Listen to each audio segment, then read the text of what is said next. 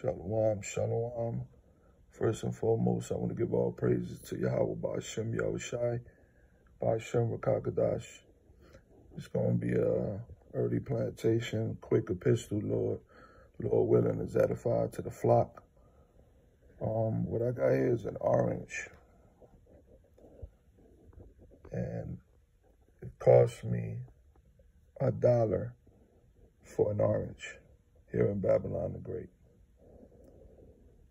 So as you can see that this place is through, you know, you may not see it, but inflation is here. Not only that, I want to touch on is that Esau, you know, has always been a greedy bastard, you know, and this is hell, man. Babylon the Great, Esau has made this a hell for the Israelites, you know, here in the land of the north. Why? Because here we go. The Lord made the world. He created this beautiful planet, the earth, for our sake. This was our planet.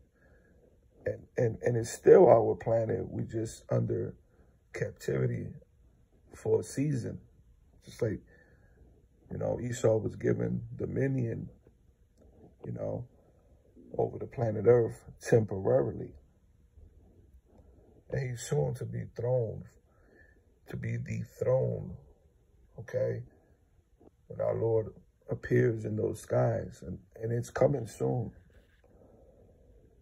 But the point is, $1 for a fruit. That is our fruit. This is our fruit. We don't have to pay for this. This is our fruit. In the kingdom, we're going to rule this planet Earth with a rod of iron once again in righteousness, you know, starting with our Lord, our big brother, Yahushua, on down with the spirit of Yahweh. And the orange is going to be way bigger than this, man. It's going to be way bigger than this. This is a regular orange, man. Here in Babylon the Great, everything has lost its size because of the wickedness and curse that the Lord told Cain that he wouldn't be able to, you know what I'm saying, till the ground, and the fruits won't bear its fruits like it's supposed to. Why? Because this devil is ruling the planet Earth in wickedness.